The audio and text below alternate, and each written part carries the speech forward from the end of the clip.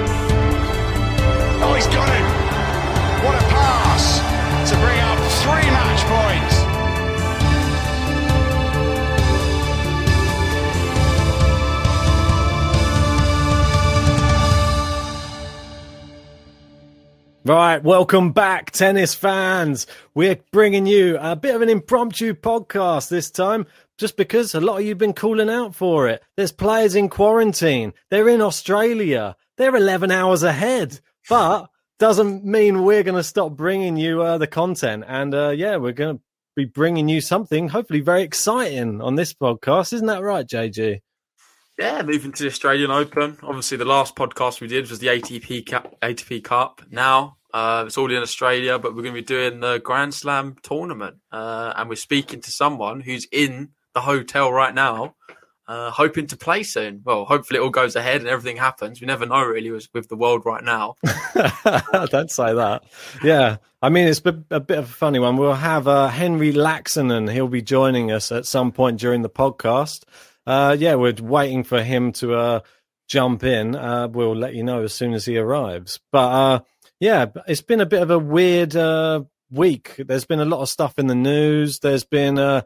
A lot of negative stuff. And the whole thing about Djokovic, I'm not sure it should be too negative. No. Because at the end of the day, he's just trying to make a few demands about what he thinks will help, not really him, more or less all the other players. Exactly. That's what I think, personally. I think that Djokovic has been really harshly treated by the press, really, and they're calling him selfish. What's he selfish of? He doesn't need any. All the big players don't need any of this stuff that he's requesting. He's requesting it for all the people that are locked up in their rooms, just like the guy we're going to hopefully be speaking to very soon, Henri Laaksonen, and hopefully he can give us a good insight on what's going on there. But yeah, hopefully we're going to... Go on, sorry. I do have sympathy for the players in a way, because it's not nice to be locked in your rooms all that for that amount of hours, especially the quarantine hotels, like the ones where they're in real strict quarantine because they had a positive case on the flight. Yeah. I don't know. Is it going to really impact their tournament? Are they going to be able to play at the level they expect to be playing at? Is it going to be an unfair advantage to players who aren't in them situations? Exactly. And we've got actually Henri has just jumped in, and let's add him into the stream. 1 second. I've created a new little background just for the when we get people on. So here we go. We'll swap to the and we'll bring you in. Hey, Henri, nice to see you again. Mate. The first person to be on the Game to Love podcast for a second time. So yeah, really happy to have you on the podcast again. Thank you. Good to see you. Thanks for having me. Not a problem. How? Well, first off, are you in the hotel room at the moment in Australia at the moment? Yeah, I have been here actually. A little over 1 week already. I arrived here on Saturday from Doha, and it was an unlucky one. We had one positive case on the flight. You was one of them ones. You was on the quarantine plane, so now you're really suffering, right? Yeah, I have been here 8-9 days already. I think yesterday I had my 8th COVID test, and wow, Yeah. How are they? How's the gag reflex? Is getting improving? It's fine. It's fine. Sometimes we do also saliva tests, so this one is more comfortable. And yeah, actually, the first week went pretty fast, or not fast, but I expected it's going to be worse. Well, yeah, definitely. I mean, it's one of those sort of thing. You're probably sort of getting used to it a little bit now, just seeing those four walls that you're surrounded by. But what's it like just being, obviously, are you just locked down to the room all day? You get so many hours out to go and practice a day, or are you completely locked down? We are completely locked down. Other players, they can leave the room for 5 hours, but we cannot leave at all. So, yeah, I have been here now 8 days in a row, only in the room.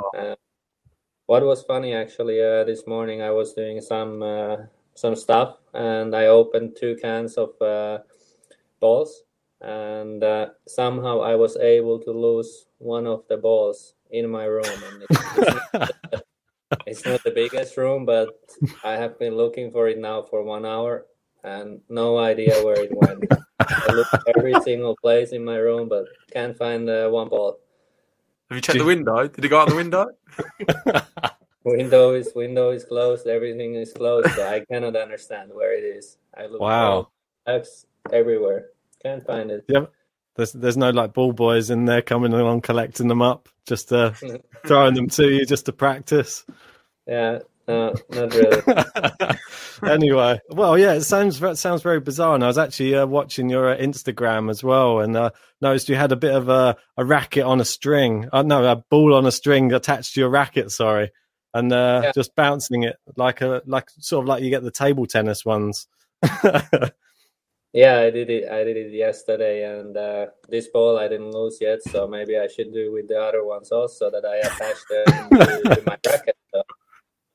Definitely. No, it's good that you're doing something though. I can imagine it can be very boring right now.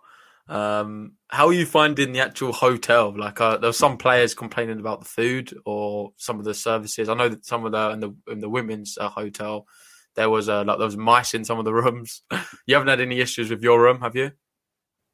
Well, I got the vacuum on my room, and like the first 2-3 days, you could feel the dust a little bit, but it helped when I could clean it a bit.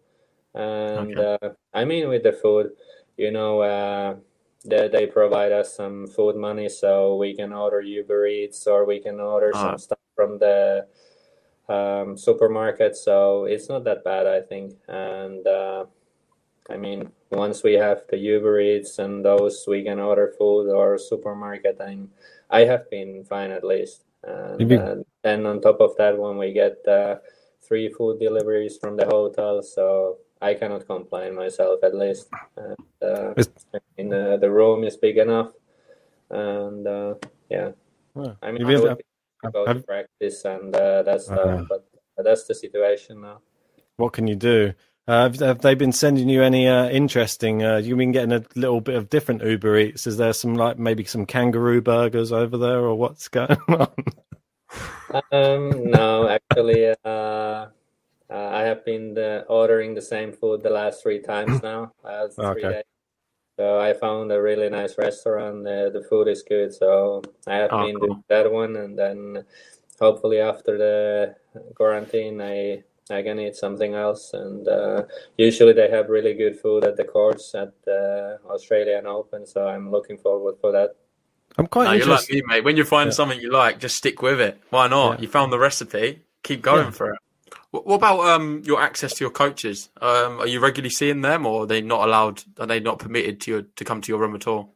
No, actually here I'm alone, so I don't have a coach with me, and I'm not sure how it works for the other players.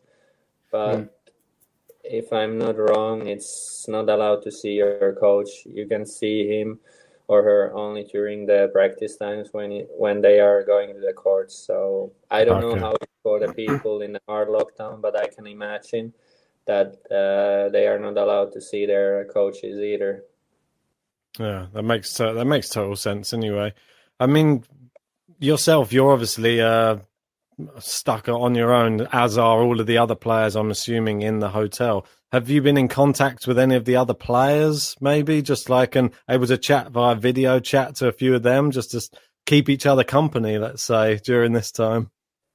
Not really that one, but Australian Open, I think they do it nice for players. Like they are organizing. We have like a yoga lesson, and then we have a spinning lesson. We got the bikes to our rooms, so we have that one. We have daily things what they are organizing for us players, and then on top of that we have a daily meeting. We get the information what's the situation now with the lockdown and other things as well. So I mean, there is always 1, 2, 3 meetings during the day to get some information about the situation, and they are organizing different activities for us. Oh, nice. I'm going to go straight in with one of the bigger questions I had in my mind from before. And that was regarding, obviously, you had to go through the qualifiers. And most players, when they have the qualifiers, they have the 3 matches, and then you go into the main draw not long after. You've had this big break now in between the qualifiers and the main draw. Do you think that's going to have an impact on you? Plus the fact that you're quarantined and you're not being able to practice, you're under very harsh conditions. Do you think it's going to be really difficult to compete at the highest level, being a Grand Slam tournament with all of the top players in the world? Is that really going to trouble you think? Yeah, I think, I'm not sure if it's 72 players in total who is in the situation in a hard lockdown. So we cannot practice for 2 weeks, and I think this one has a huge impact. And also the chance for injury is higher. Of course, that's a big thing, what people don't really take into consideration. But staying still and not really being able to do the same routine you'd usually do, you're definitely more prone to injuries, which would be, terrible. Yeah, that's for sure. And also the conditions are not easy in Australia. It can be 40 degrees, and then we have to play a best of five sets. Then, I mean, you're spending 2 weeks in your hotel room. That's for sure not the best preparation for that, and that's why the risk of injury is much higher in our case, I think.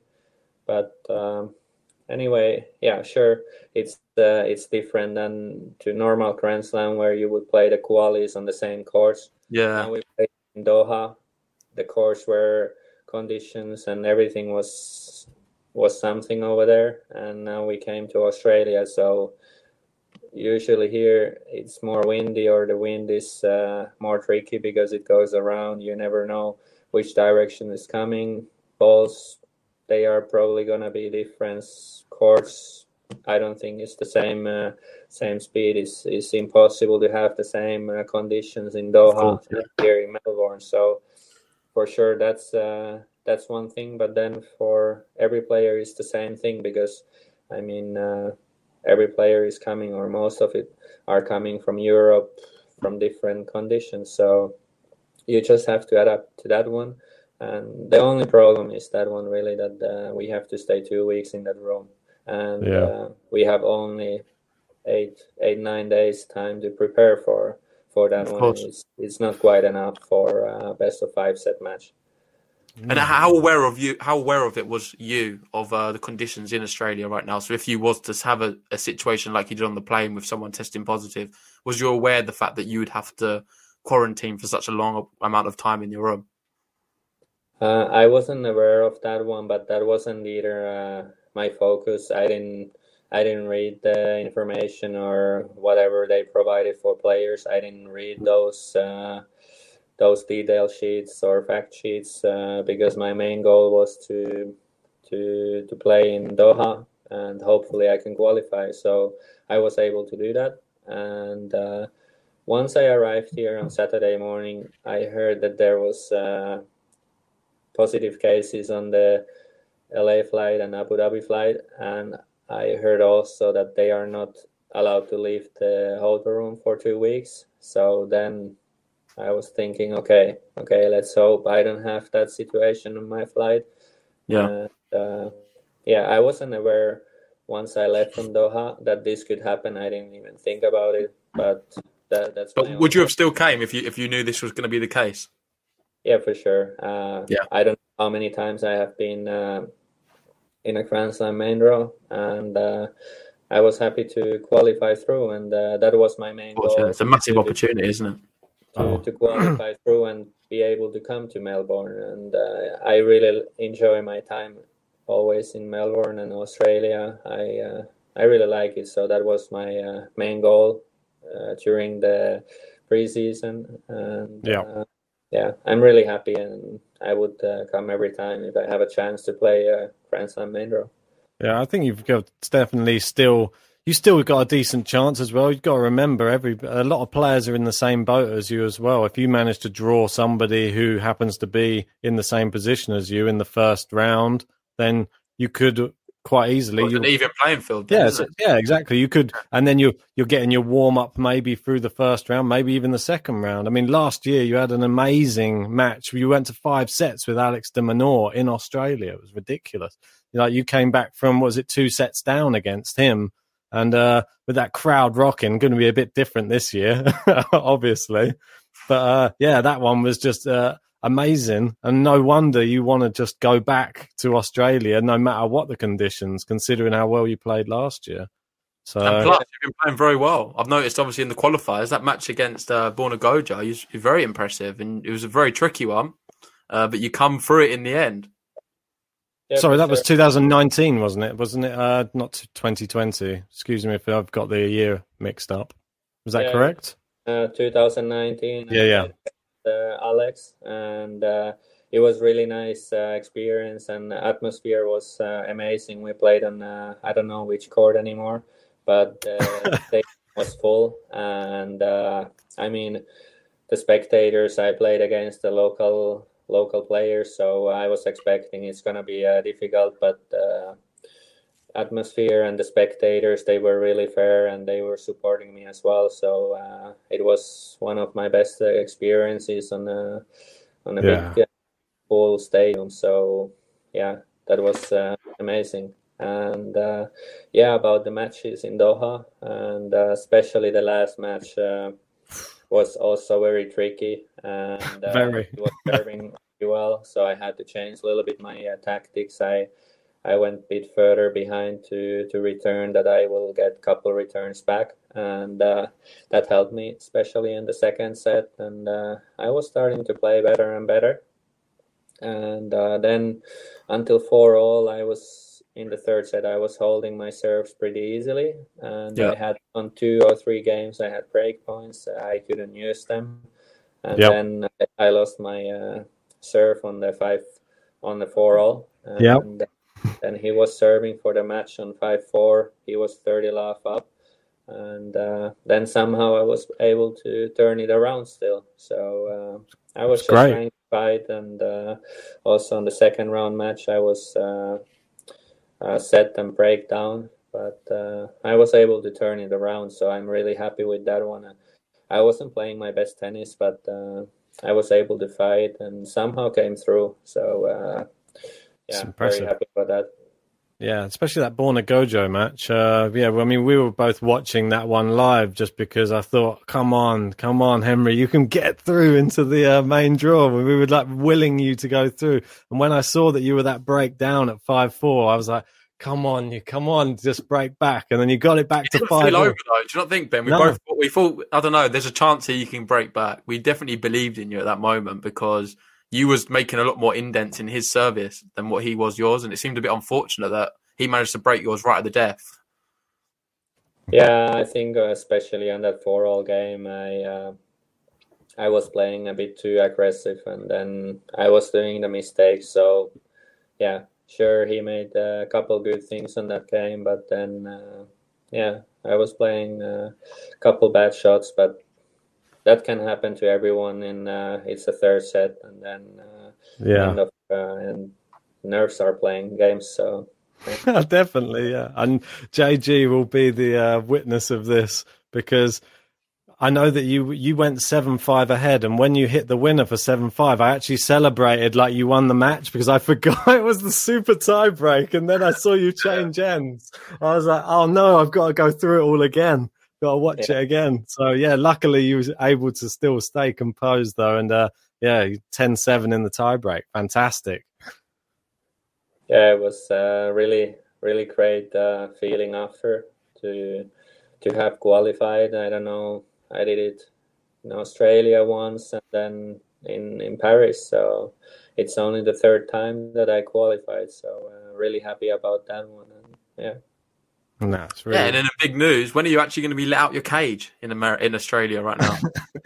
When I get out from here is on Saturday on the 30th. So okay. I hope I can go to practice then and have to probably start pretty easy. If I didn't play for actually it's going to be even 2.5 weeks. I wasn't able to practice. So I have to take it easy the couple first days, and then hopefully the body starts to get going. Are you going to be like having hitting practice with any other players, or would it just be with your personal coach? No, I don't have my coach here. Okay.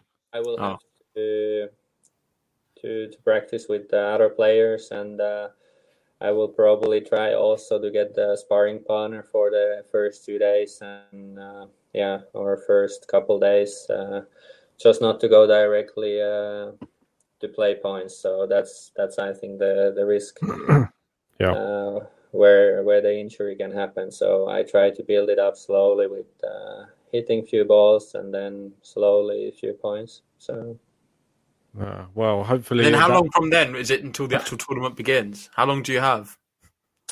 Well, actually, we get out on Saturday, and there is this ATP 250 tournament in before Australian Open. Yep. So they are saying, I mean, if I get out on Saturday, we would have the first matches on Monday, Tuesday, which is coming very fast. So I have to see what I do with that one. And then for the Australian Open, I think it starts Monday or Tuesday, then the next week. So for that, it's 1 week at least time to prepare. So, I mean, it helps. It's still not going to be perfect. But if you look also at the other players who are able to practice during these 2 weeks, I mean, they are allowed to play only 2 hours a day. And then if you look best of 5 set matches, it's usually longer than those 2 hours. So in the end, they won't have either the perfect preparation for a Grand Slam. So this one helps a bit, but Do you think this is going to benefit any style of player, like a big server maybe? I mean, I think for them it's also the same. I mean, especially if they are in a hard lockdown and you cannot serve for 2 weeks, then it still takes time to get used to it. And I think it's individual. However, how everyone is able to do the preparation, and I think you need also a little bit luck. So I think there is exactly one correct way to prepare for this one, and you try to do your best. Maybe it was a good preparation, maybe it wasn't. But in this situation, I think everyone is a bit unexperienced how to prepare for a Grand Slam in 1 week. I don't think it's ever going to happen like this again, to be fair, but you never know. It's just very rare circumstances. But with a big Grand Slam like this, do you have like a thought process in your mind of like how far you want to go in this tournament? Do you have like a target, or do you just take each match as it comes? I mean, I have to see. I just try to do my best on each match. Of course, it depends also about the draw a bit. If there is Novak or Rafa on the first round, that's for sure trickier than against the other qualifier who was in the same situation. So I think in a Grand Slam, it always depends a bit about the draw, especially if you're a qualifier or one of those guys who are close to 100. And there is for sure a different level where we are playing, and that's why the other guys, they are in top 10 or top 3 or whatever. Yeah, definitely. Speaking about, obviously, you're saying about Novak, and he's been in the news, obviously, quite a lot over the past week, just because he was sort of trying his best to try and get a bit more for some of the lower ranked players. How do you feel about how the sort of media is treated him? There's some media saying that he's being selfish, as if he wants it for himself, when I'm sure he probably has a mansion somewhere with a tennis court, and he's probably practicing right now. Surely he's just doing it for the people who are stuck in quarantine, like in the quarantine in the hotel.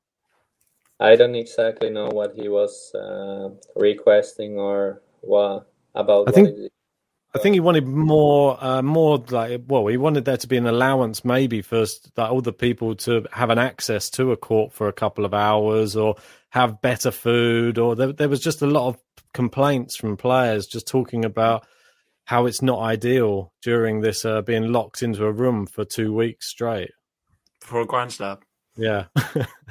Yeah, for sure. I mean, especially with the food, if you have a special diet, but then, for example, I don't fully understand the complaint about the food, because you have Uber Eats, for example, or you have a supermarket. Yeah. You can order so many things from the supermarket, and then Uber Eats, they have so many different restaurants. So yeah. I don't fully understand this complaint about the food, because also we get some money from the tournament, and I'm sure every player here are able to order also. If we wouldn't get the money for the food from the tournament, we would be able to order and buy some proper food. So I don't fully understand that one. Of course, if you would have a kitchen, you can do something else, but then in other hand, what else can you cook on your own kitchen than you could get from the restaurant? So I don't know what you're missing. For the practice, sure, it's not ideal to practice 2 hours a day, but it's still a better situation than no practice at all. And I think every player was aware that the first 2 weeks is gonna be a limited amount of practice, and then you have to make your decision.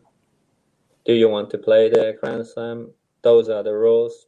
You have to follow them. Do you want to play, or you want to stay home those 3-4 weeks?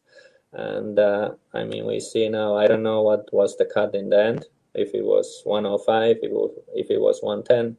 But anyway, not so many guys pulled out on these special circumstances. Everyone knew it. And I think 99% of the players, or 98% of the top players, wanted to do it, and they knew the rules. They still wanted to come to play in Grand Slam, so I don't see a reason to complain. And no, definitely not. I mean, it's a very positive outlook you've got. How did you cope with jet lag and things like that when you're traveling over from Europe? Because I noticed, when you messaged me today, it was about 5 a.m. or something over there. Is that part of the jet lag, or is that just because you're an early riser? Early riser. He's looking for that tennis ball. Well, I'm not that early riser. I arrived here. It was the first 3-4 days were really tricky. So I even slept like 7-8 hours on my flight, which was really good. But I arrived at 30 in the morning, and then I went to bed at 9 or 10 in the morning. So then I slept 3-4 hours, and then I was awake for 2-3 hours. Then I slept until 1 in the night, and then I was full awake. And the next 2-3 days the same. I was always waking up between 12 and 1 in the night. Yeah, then it has been getting a little bit better. It's still not perfect, but I sleep from like 8 until 3 o'clock. So yeah, it's better, but it's not perfect. No, it sounds like a little bit of a nightmare, but what better place to adjust your sleeping patterns than being in a room for 2 weeks? Yeah, I guess. But I think that's the that's why it has been also so difficult with the jet lag, because I'm only in the room. You have your chair and you have your bed. Once you go to the bed, you start to get tired, and then it's easier, I think, when you can practice or leave to the city to adjust the jet lag. But I agree. You play whenever you want. So. No, definitely. No, I totally agree. Do you have a balcony or anything in the room, or are you just literally in just the room? Only the room. Just the room. We don't have. Yeah, you're surprisingly calm with it. I don't know. For me, if I was in a room for so long, I think I'd go crazy. I just can't deal with it. I like to just get out and about. I'm sure everyone does. I just think some people are better at dealing with it than others. I know you've got the exercise bike. I think I'd be on it all day just to try and tire myself out. I wouldn't be able to sleep. I don't know if any of the players have balconies, actually. And what I have heard from some of the players, that they are not able to open the window even in their room. So yesterday I was told they were saying about this one that they cannot even open the window. So I checked my window and then I asked, "Are we allowed to open the window?" And they said, "Yeah, you can." So then I tried to open the window. I was able to open it, but then I saw those spider webs. Oh no! right under my window, and we are in Australia, so the spiders, they are here. This size? I didn't see it. Luckily, I didn't see any spider. But then I decided I just keep the window open. I'm still breathing after 1 week. Might have stolen the tennis ball. Sorry. It might have stolen your tennis ball. Yeah, I don't know, but the window has been closed already for 24 hours again. So I don't know. Let's see if I find it within the 6 days now. Definitely. That might be your lucky tennis ball. If you find the tennis ball, it might be a lucky charm. Try and sneak it in your pocket for the first match and use it for your first service game. I will try to find it during the next day. I can't imagine. I looked under the bed. I looked all the bags.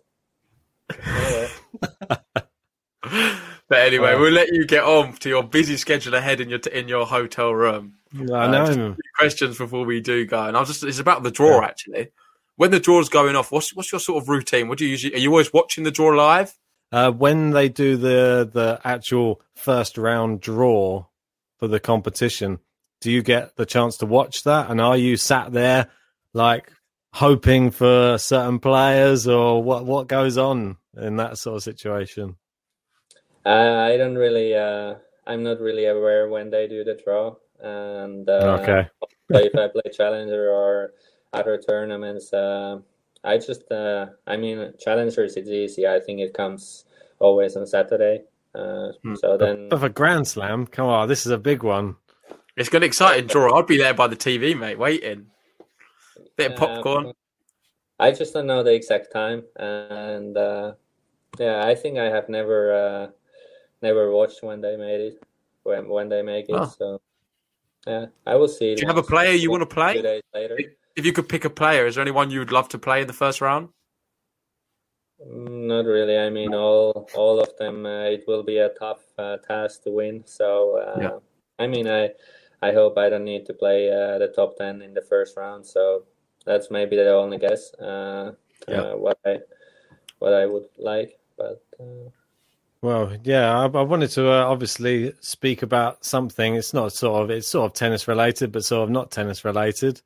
Obviously, we had Conor McGregor. He was coming out and talking about the Australian Open this week, and just saying that the players should find themselves lucky that they're able to play the sport that they do for a living in this crazy time. But he is actually fighting his big fight, which is going to be in about 6 hours' time. Will you be watching it? And if so, do you think Conor McGregor is going to win his fight against Dustin Poirier? I'm not the big specialist on that sport. So yeah, for sure, we are in a very lucky situation that we can play even. I think the tournaments, ATP, they are doing a great work. to try to find possibilities for players to play. I think it's amazing in this situation. So I think a player has to be very thankful for that. You cannot take it for granted that we are able to play even during this time. It could be easily what it was between March and August. No tournaments at all for players. So I think everyone around there is doing an amazing job to provide players job opportunities. So yeah, very thankful for that. Definitely.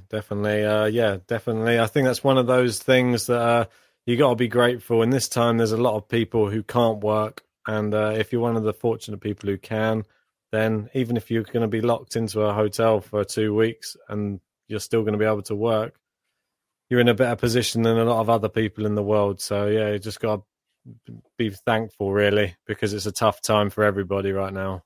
Yeah, and hopefully these times are going to be over soon. Yeah. Yeah.